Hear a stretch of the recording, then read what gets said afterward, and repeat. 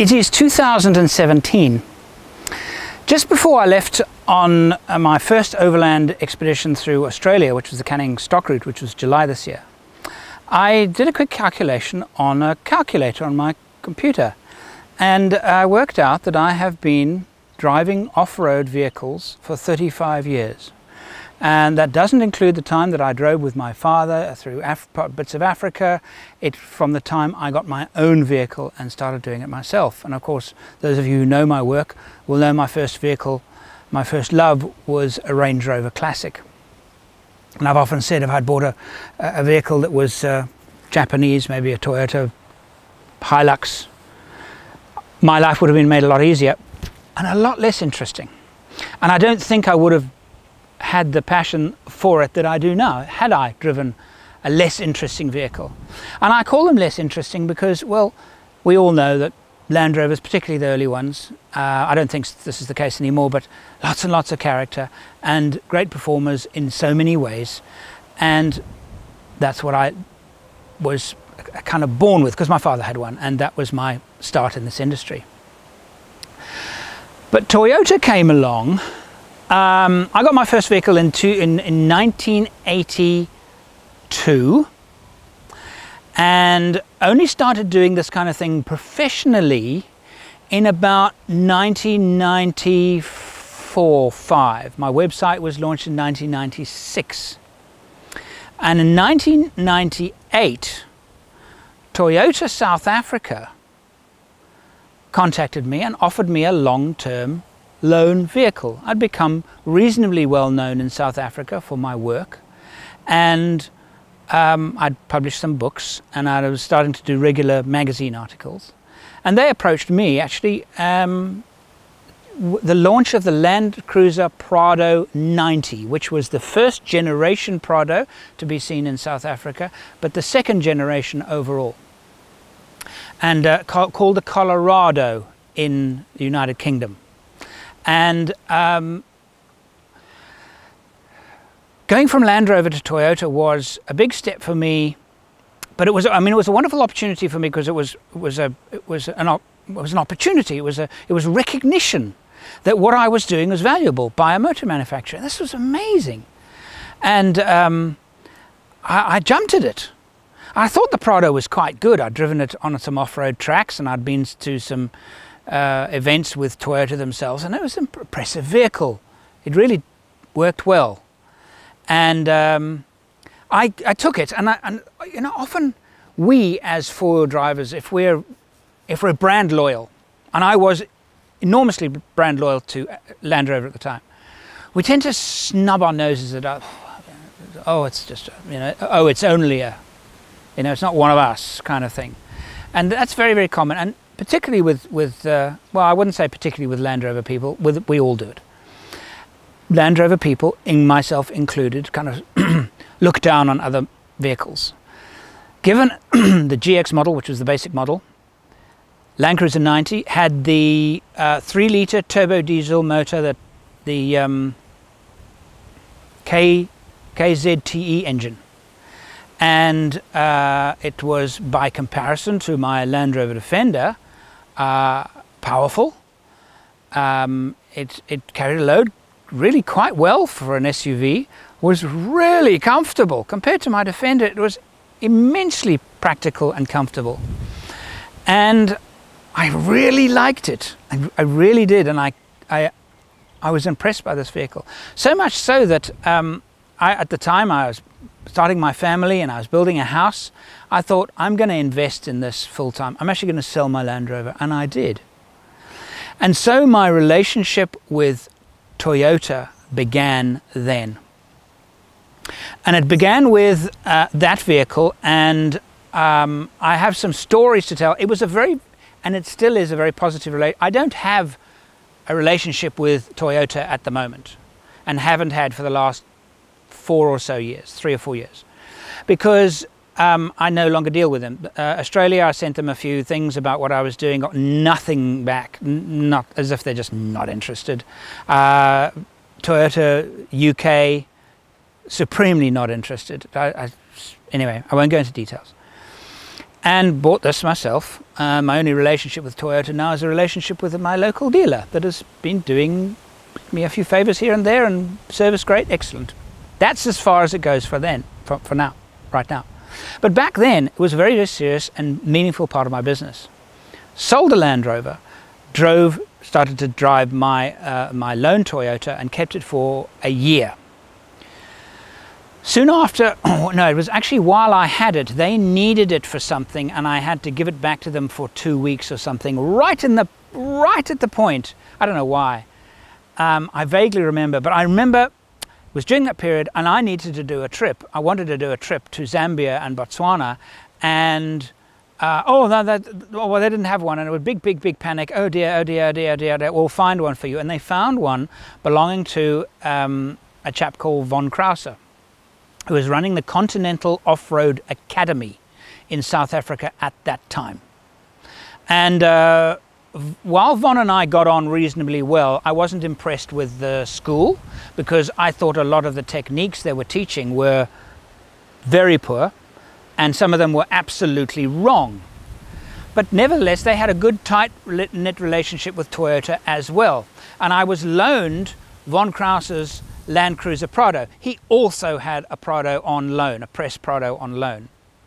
And I remember packing it up and leaving Johannesburg. We had to have a roof rack fitted, because mine had a roof rack, and there was all of this big thing to get it ready, and left Johannesburg, and it broke down. We got about 3-4 hours north of Johannesburg and went into limp mode, and I crawled into the service station at a town then called Petersburg. Polokwane? No, it's not Polokwane, is it? I don't know. Anyway, all the names have changed. And it hadn't been serviced since its first service at 5,000 kilometers. Hadn't been serviced in 22,000 kilometers. And that's why it broke down. Fuel system was blocked. Anyway, they changed all the filters, did the filter, okay, and we lost a day. Not a big train smash. And then did an amazing trip through Botswana and parts of southern Zambia.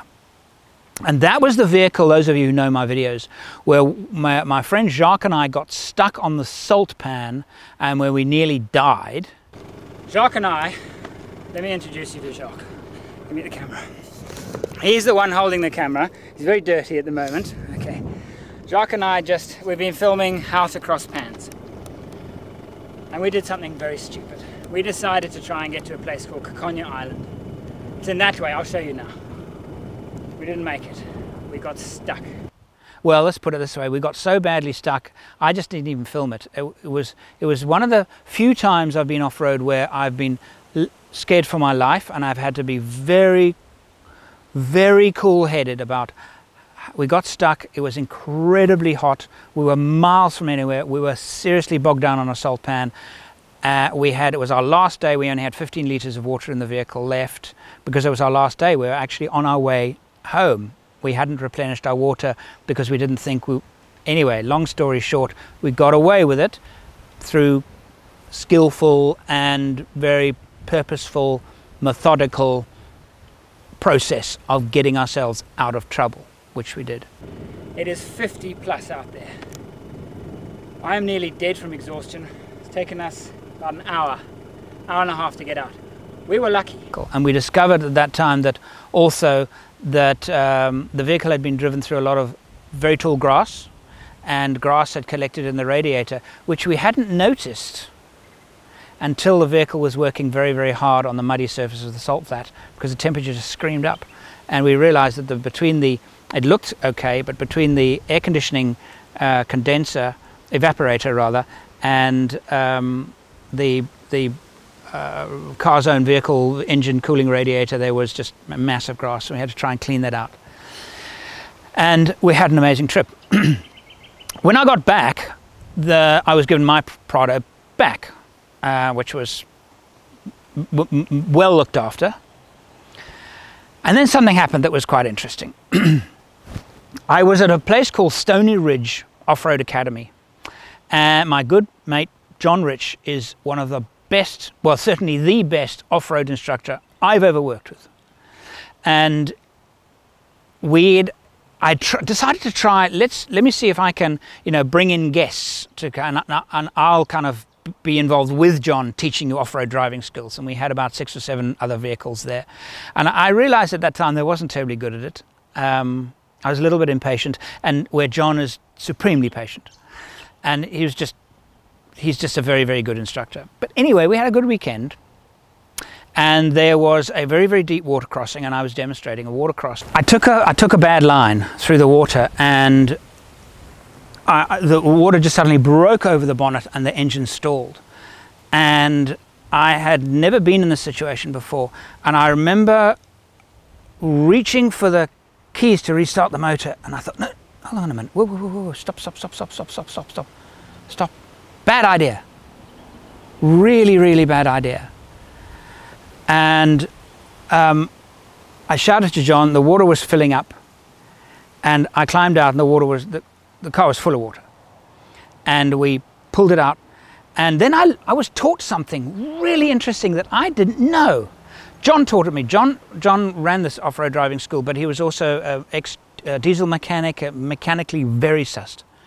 And he said, no, this is the way we have to sort this out. Firstly, we find out if the engine has ingested water. Out comes the air filter. If it's wet, the answer is yes, it has. Okay, you must make that assumption. If the water has got as far as the air cleaner, it had.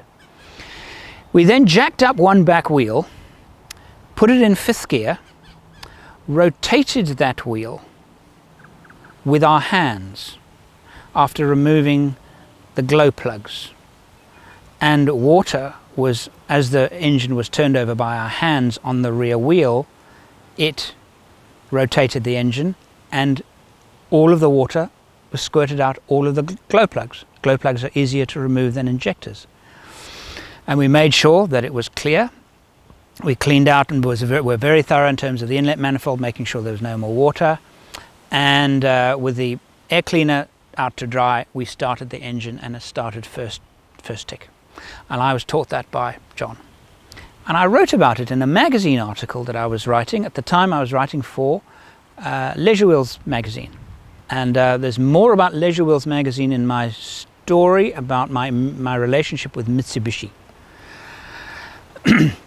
And I wrote about it, and I also wrote about it in my own newsletter. I had what's known as the 4x Forum, which was my website, which later became 4x Overland or 4X Overland.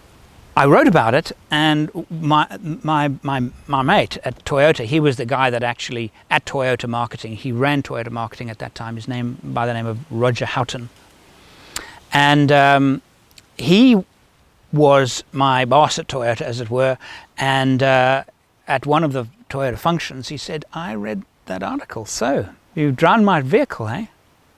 And I must say, looking at it, I was very, oh, yes, I'm terribly, terribly sorry. And he said, no, you don't need to apologize. It was a fantastic article. What a great article that was. Really? So it was, I really thought I was in trouble. No, the opposite. And that kind of cemented my relationship with Toyota, because from then we were publishing a Trails book, and we did a version for Toyota South Africa, and we printed 5,000 of them. And we also did the launch of the Land Cruiser 100. I went on the actual press launch, and I drove with a rally driver called Oppie Reinecker, and he was the kind of Toyota's host. Every vehicle on a typical press fleet, you'll go out and you'll have somebody, normally 2 journos, and then a third person that'll be a representative from the manufacturer with you in the vehicle. That is normal and quite common. And this was Oppie Reinecker, the rally driver, and he taught me about left foot braking, not off-road. I'd been doing left foot braking off-road for a while, but he taught me about left foot braking on tar road driving. That was really interesting, and we had a fantastic day.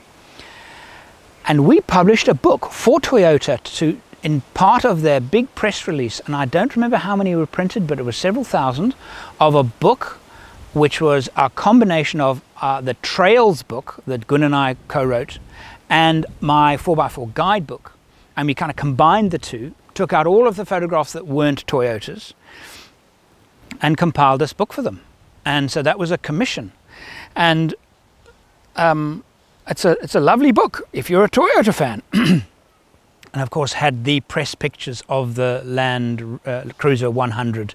Then they called it the VX. It was the 4.2 multi-valve diesel engine in what they called the VX, and they also had the V8, but that actually only came a little later. And they had the 105, which had the 4.2 normally aspirated 2-valve per cylinder engine that we know, the 1HZ, that I know very, very well. And those vehicles were launched at that time. Then Roger Houghton left, and my relationship with Toyota was never quite as strong as again. There were a number of different people that took over from him.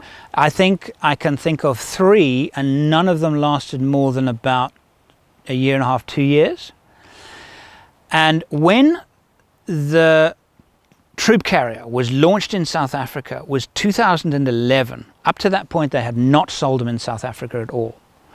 And I basically had done this with the 76, because let's rewind just a little bit here. The Land Cruisers that I had purchased, because of our relationship, I thought, let me buy a Land Cruiser for myself, because this relationship is very solid. I like the trucks, I like the vehicles. They're certainly good performers.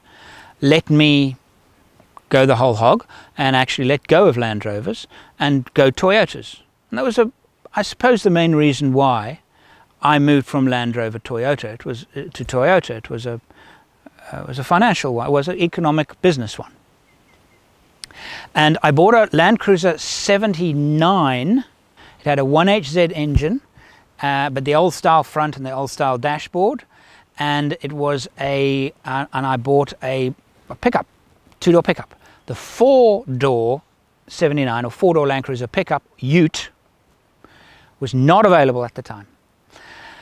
But I had it converted into a 4-door, so it was now a 4-door Ute. And there was a company in South Africa called Miano and Son doing conversions, remarkably similar to what Toyota now do. Really, very, very similar in shape, design. Very, very similar. And they did a good job, but I didn't like the vehicle because it was just so grossly underpowered. Well, that's the end of our Land Cruiser conversion story. We began with a 2-door Toyota Land Cruiser pickup, built it into a 4-door double cab, added a multitude of fittings from suspensions, bull bars and winches. The Cruiser comes with a choice of 2 engines, a 4.2 diesel or a 4.5 petrol. I feel I made a mistake here. I chose the 4.2 diesel. Trouble is, with the additional weight, it became quite a sluggish vehicle on the open road. Aftermarket turbos are not really a practical solution for this engine. In any way, turbo modification increases fuel consumption to that of the petrol, so why not buy the petrol in the first place? And didn't keep it for particularly long. Then once I sold that, I then got a, you see, I was lucky. Because of my relationship with Toyota, I would, as soon as a new vehicle was launched, or even just a press fleet, I would go to Roger and say, can I have one of your press vehicles? And I'd get it at a really good price. Not cheap, but a very advantageous price. But they were press vehicles, and press vehicles were often a bit, they were a bit abused. The press don't look after four-wheel drive vehicles. They're actually notorious for damaging four-wheel drive press fleet vehicles. And but I would get, and I got the pickup I didn't get. I bought that new, but they gave me an extremely good price through one of their own fleet dealership system. I bought a 105 that I got at a really good price too. It was brand new, but it had the 4.5 petrol engine in it, and it was a wonderful vehicle. I still love the 105, but that vehicle was so thirsty. So, okay, just a quick little anecdote of how thirsty that vehicle was. I did everything I possibly could to improve its fuel consumption. And one of the things I did was I chipped it, and I added I had the head worked with all of the valves that had a 4-valve per cylinder engine, all of the hulls ground and the inlet manifold ground and the whole head worked. So this thing really pushed a lot of power. and I did a whole exhaust, and this was to improve fuel consumption. Made no difference. I barely measured 0.5% difference, if there was a difference. In fact, it was so low I couldn't even state that it was actually improving it. On a trip from my hometown in Cape Town to a place called George, which is east, 6 hours, I left at 3 in the morning for a conference, for a big off-road conference. I'm not a fast driver. I'm just not a fast driver. I generally drive, I'm happy with the speed limit. I just am. But this particular occasion, late at night, I burned it, and I was sitting at 140. I suppose I might have hit 170 on the clock once or twice, but I was sitting at a good 140, 150, 160 the whole way, mountainous roads. And this engine just performed. And I got 15.6 litres per 100 kilometers. The best ever fuel consumption I got with that vehicle. When I turned it around, I stayed there then one night. The next following day, I went back to Cape Town, 6 hours. There was what they call in Cape Town as the southeaster blowing. The southeaster, prevailing southeaster wind. I had a tailwind blowing me. But it was now ordinary, Sunday afternoon, and I drove at the speed limit. And 18.2 litres per 100 kilometers. It doesn't make any sense. I know it doesn't make any sense, but that's what happened. So now that was so then I sold my petrol 105 and bought a 76, also with a 4.2, the 1HZ engine. A little bit underpowered, but it was a lighter vehicle, and I quite enjoyed that vehicle. But then I thought, I just loved the 105. I wasn't in love with the 76, so I actually bought a used 105 diesel, and that vehicle also 1HZ engine, and I loved that vehicle. And I did so many major trips in it. I did my searching for the Okavango, my longest ever expedition. And what a fantastic truck that is. I absolutely love it. It's a little bit on the heavy side, but just comfortable and practical. And I sold it. I think I had it for about 4 years. And I sold it after I got my first troop carrier. And it was a reluctant sale, but the troop carrier was such a big project, and that happened in 2011. And again, I went back to Toyota and I said, you've got the troop carrier, you're launching the troop carrier, can I have one of your press vehicles? And he said, okay, I'll tell you what we're going to do. We've got 2 press vehicles, we're going to organize you one of them. And I said, but what I want to do is I want to organize the following deal. I want to keep it for one year, and then I'll buy it from you, less depreciation. And I worked out costs and everything, and I reckon I'd get it at a good deal. And he said yes. So having said yes, plans were put in place. I was going to get me a troopy, but I knew that this was going to be more than just me getting a vehicle and then getting some accessories and bolting it onto it and making it into an overland vehicle. This was going to be something very, very special. And the chap that was then running marketing at he was a difficult guy to get on with, and I think that I don't want to say negative things, but I think he found the job a bit of a challenge. Where Roger was just this natural just things they just happened. With this other chap, it was more of a challenge, and it was more of a challenge for me to, well, you said this, we've got it in writing. Because there was a long time between that and actually getting given the vehicle. And I remember there was a big motoring show in Nasrec, which is a big expo center south of Johannesburg. And I would get the vehicle after that. So I actually went to the Nasrec showgrounds, and there were no troopies there at all. And I thought, what's going on here? My heart sank. Well, I was supposed to get the one at the showground, and there wasn't one at the showground. And what it was was that my one actually had been used as the photography vehicle, the vehicle that was being used for all the press shoots. And apparently that's why it wasn't there, but they had a whole lot of other Toyotas there. But anyway, that's what happened. And eventually I got my vehicle. And I was very relieved, because there were many times where I thought, oh, this is just not going to happen. So when it did happen, oh, wow.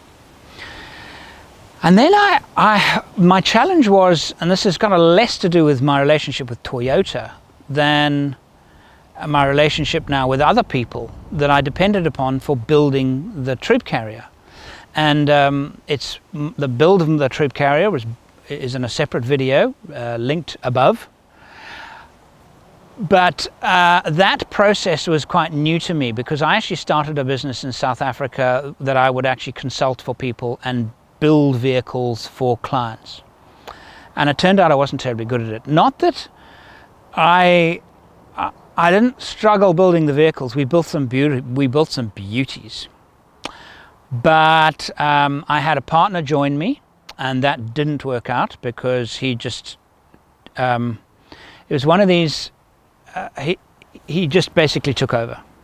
And I wanted to do it this way because of my experience and my knowledge, and no, we do it this way, no, we do it this way, no, we do it this way. And so I thought, well, what am I doing here? What is it all about? This is one of the reasons why it failed, because I wanted to do it a certain way, and it had started with, I want to build the ultimate Land Cruiser camper, overland camper.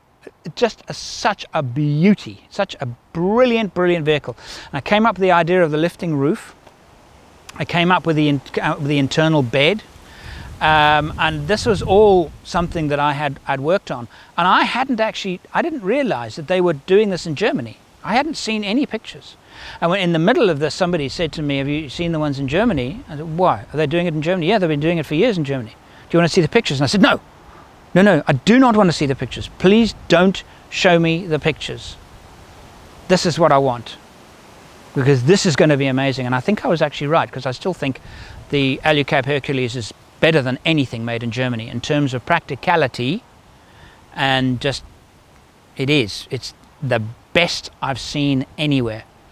I'm not talking about the interior designs and things like that, but just the mechanism and system for raising the roof and everything. It is as good, if not better, than anything I've seen by any manufacturer anywhere. And I don't think I'm saying that just because I helped design it. I just think it is. Anyway, and my idea was to have this incredible truck, and my business partner, no, we'll do this, I can do this, we can do this, we'll do it much better, I'll do it much better, I'll do it this much better, I'll do it this much better. And it just took the wind out of my sails, and I thought, I thought I was going to enjoy this process of innovative and interesting, and dealing with clients and finding out what they want. What do you want to do with your vehicles? What kind of trips do you do? The kind of load do you want to carry? The distance, blah, blah, blah, blah, and then building these vehicles. And I had enormous trouble with some of the equipment retailers in South Africa that I wanted to use some of their products. And some of them said to me, well, you take everything from us, or you take nothing.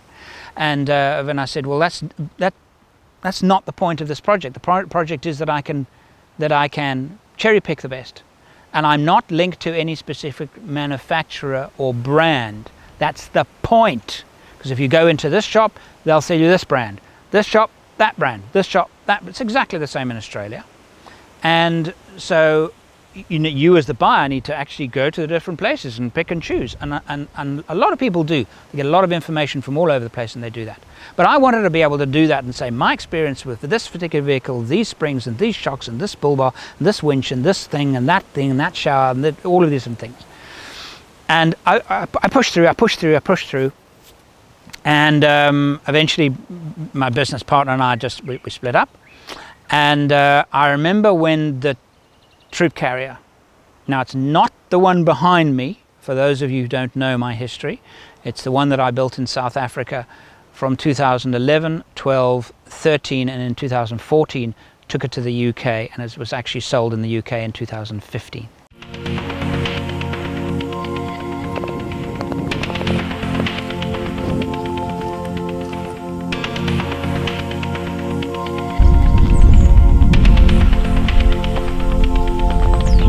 Walking outside this morning into the snow, that vehicle, I remember with great pride and joy, It was the big Getaway Show. The Getaway Show is the big it's a 4x4 travel show held Johannesburg at the beginning of every September. And my vehicle was going to be on show. I had partnered up with a big retail, camping retail company, and my vehicle was going to be on show. And I remember, and it was the first one of its kind. And I remember as I reversed it into this spot under the lights, there were 4 or 5 of these guys, including my ex-business partner, standing there, jaws agape.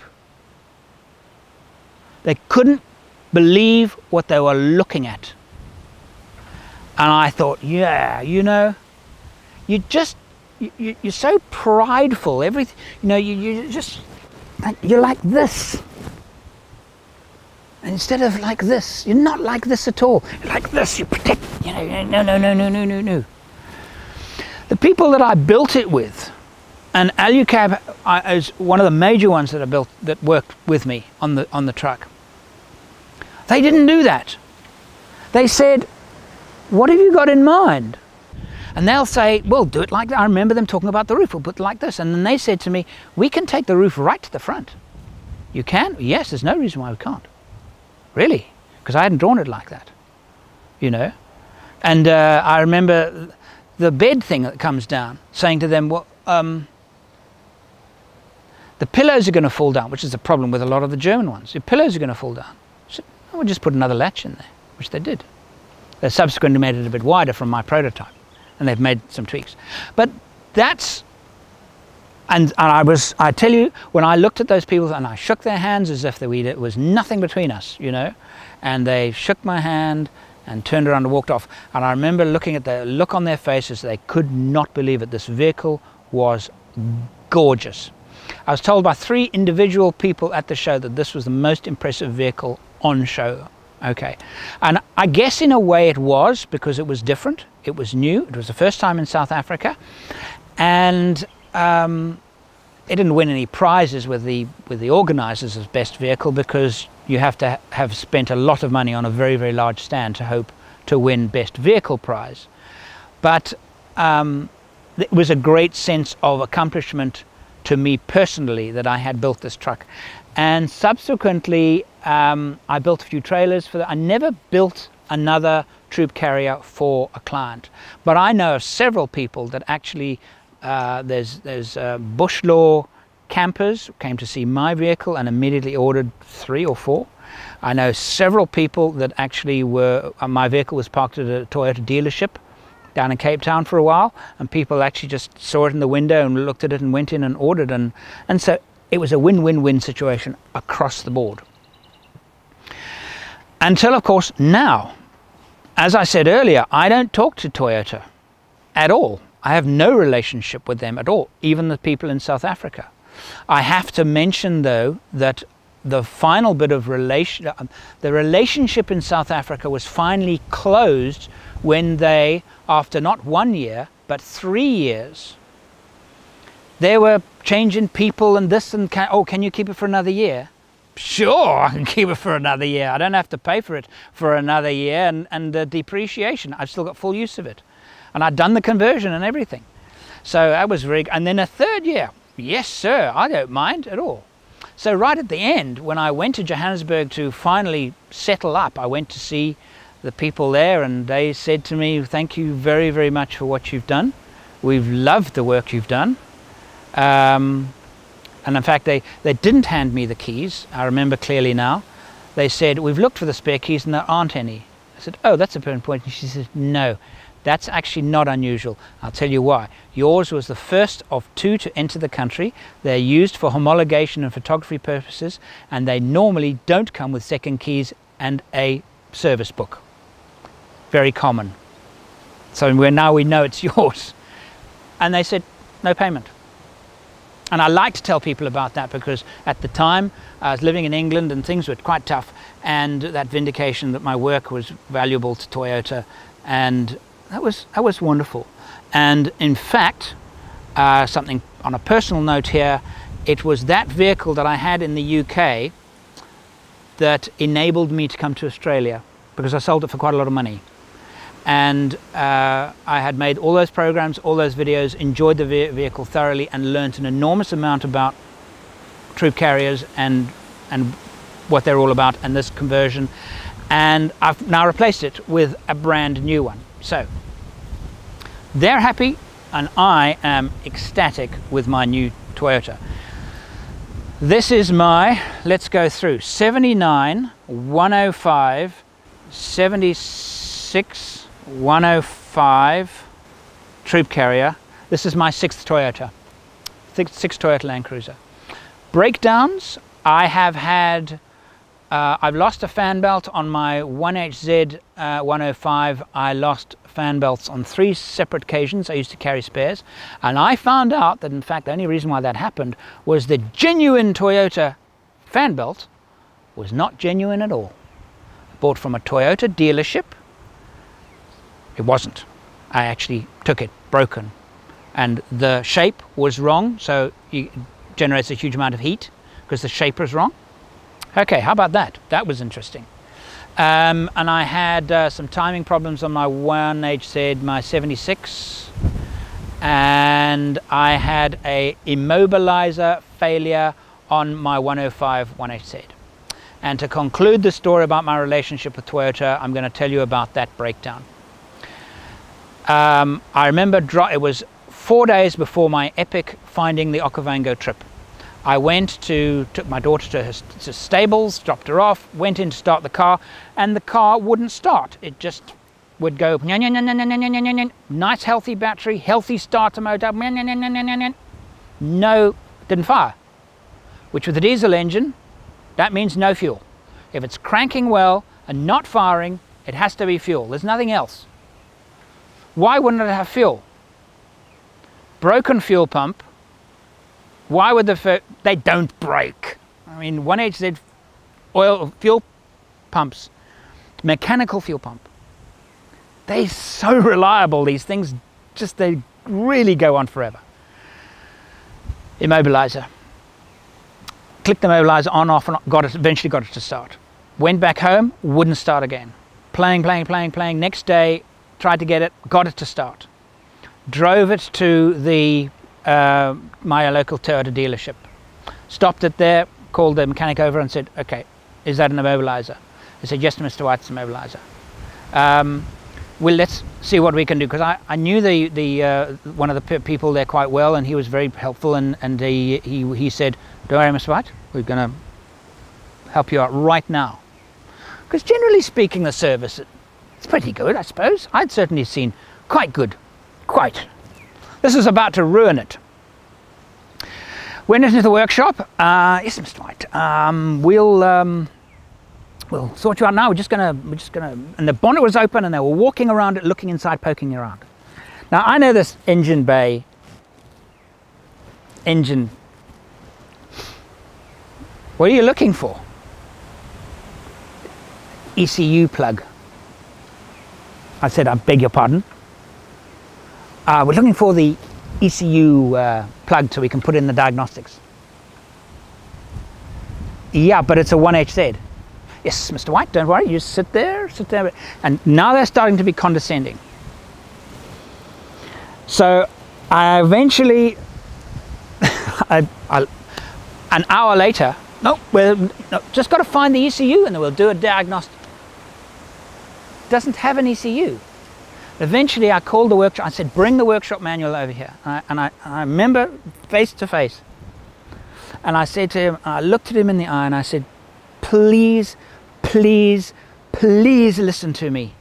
Listen to the words I say. I know for a fact the vehicle does not have an ECU. It doesn't have one. And I remember, so please stop looking for it. He said, yes, Mr. White, one moment please. He went out, came back and said, we're terribly sorry, you're right, it doesn't have an ECU. That took an hour. I had phoned my wife and said, Gwynnie, please can you bring me my toolbox? She had arrived soon after the altercation with the service manager. I then walked into where my vehicle was and opened the bonnet. One of the Mackies there had given me a lead light, and I had now traced the wire to the immobilizer, and I was figuring out how to remove the immobilizer, because I had made that deduction that it had to be the immobilizer. A voice behind me as I'm lying over the engine. Excuse me. Yes. Can you tell me what you're doing? And I looked at him and I said, are you a auto mechanic, a auto electrician? He said, uh-huh. They just phoned me and they said we've got a customer going mad. I said, did you tell them it doesn't have an ECU again? Yeah. They had phoned him. The Toyota dealer had phoned the auto electrician to find out if this thing had an ECU. And then they'd said, please come, we've got a customer going mad in the workshop. I said, it cranks, good starter motor, no firing, okay? Pump, immobilizer. It can't be anything else, am I right? He says, yes. I said, do these things pumps break? He said, not very often. I said, do the immobilizers break? He said, every now and again. And I jumped off the stool and he climbed in there and I said, have you replaced one of these, have you sorted one of these times before? And he said, yes, I have. And climbed in. Within 15 minutes he had the immobilizer out, and we ran a jury wire, so now the vehicle had no transponder immobilizer at all. We bypassed it. And I did my trip, and I was actually very grateful, because imagine if that happened a week later, I would have been absolutely... No, I wouldn't have been completely, because I knew what it was. But I would have had to do a major breakdown in the middle of Angola, which wouldn't have been fun. So that's my relationship with Toyota, and I thank you for watching. I hope it hasn't been a little bit too long-winded, but I still very much a Land Cruiser man, not necessarily a Toyota. They make good cars, but I think the Land Cruisers are special, and I particularly like the fact that Toyota are making vehicles suitable for proper rugged off-road extended travel overland trips, and not a lot of manufacturers are still doing that, and for that I'm very grateful. Thank you for watching. If you would like to be part of what I do and help me make more videos, support me on Patreon. Click the Patreon button on the screen now.